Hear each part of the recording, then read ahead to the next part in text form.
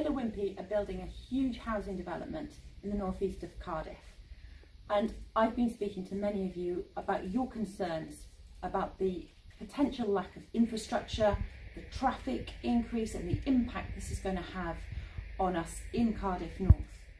So I am going to be meeting them this week. I'll be putting forward your concerns on that vital infrastructure needed, on those services and the impact it's going to have on all of you. So if you've got anything specific you'd like me to ask, please let me know in the next couple of days.